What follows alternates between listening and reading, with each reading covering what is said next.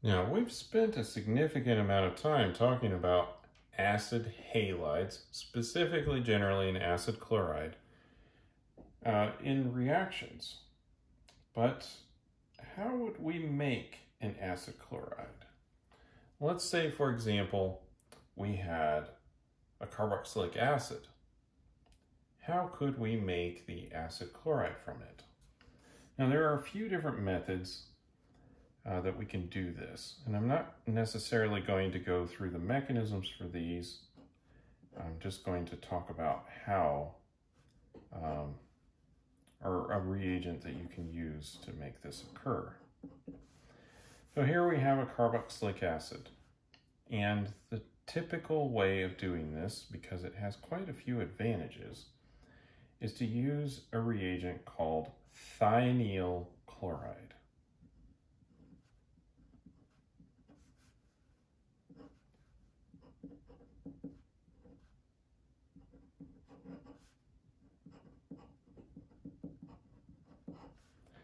Thionyl chloride will convert a carboxylic acid into an acid chloride. And it will do so in good yields.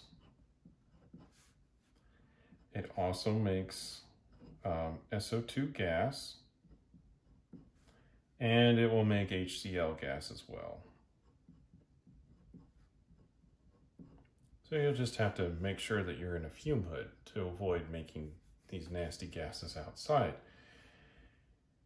Now, how does this actually happen? Well, there's quite a few steps, and this thionyl chloride does generate a Cl- that will attack the carbonyl after it's kind of been activated by the sulfur bonding to the oxygen up here.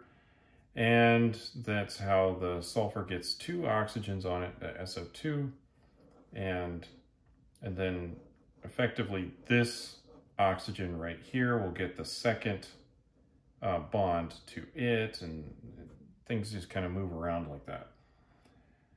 But one of the problems with thionyl chloride, and it's a wonderful reagent, is that sometimes it's hard to obtain. It's fairly reactive, and it also has some weapons related applications, and so you'll have to fill out a little bit of paperwork to obtain it. And this shouldn't be a problem if you're at a university or you're in a well-known research lab and you have documentation on what you're doing with the thionyl chloride. But there are other methods for this, and I haven't checked into whether these avoid the aforementioned problems with thionyl chloride, but they do the same reaction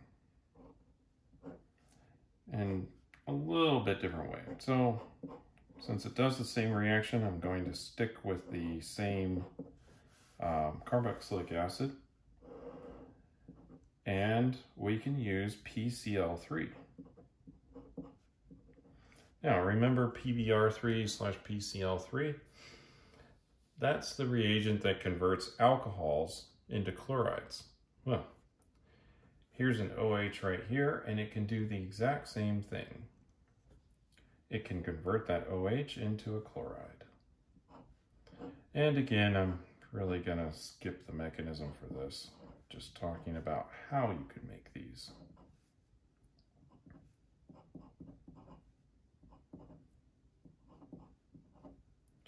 Now, it's also possible to substitute this for the bromine equivalent, and in that case you would make the brominated version of this acid. So in that case it would be an acid bromide, which I suspect has similar reactivity.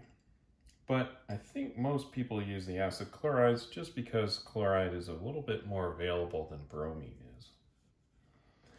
Now, I also checked there is another reagent that we could use, and that's Oxel Chloride, which is a derivative of oxalic acid.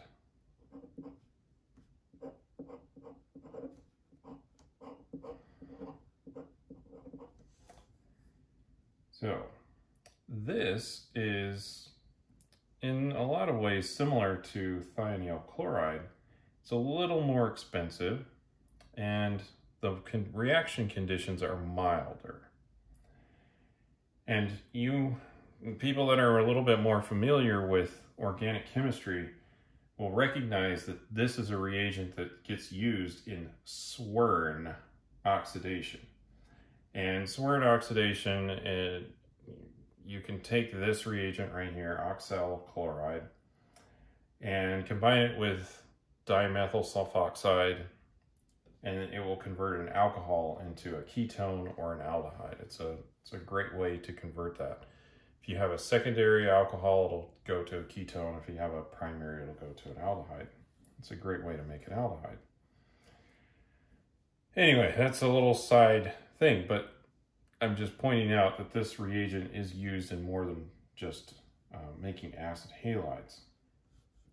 So you can use this along with, let's stick with our same carboxylic acid here, because this has a little bit different reaction conditions.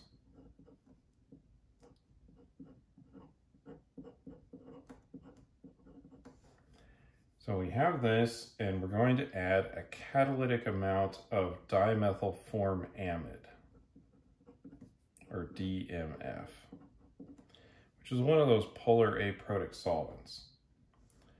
And in this case, we'll be able to convert the carboxylic acid into the acid chloride. And this is also going to make some carbon dioxide and some carbon monoxide, so we'll want to vent this well, and also some HCl.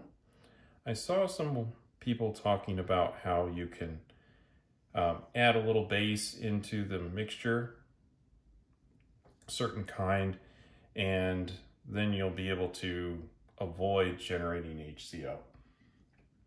But you're going to want ventilation anyway, so I'm not sure how much of a problem it is.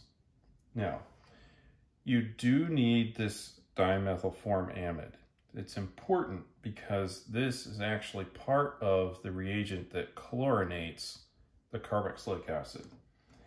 And it makes an imidyl chloride derivative, and that's what does the chlorinating.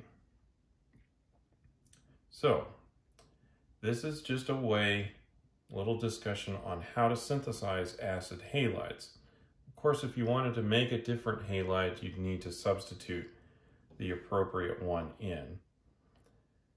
What this allows us to do is to convert something that's much less reactive, the carboxylic acids, into a functional group that is way more reactive, much more reactive.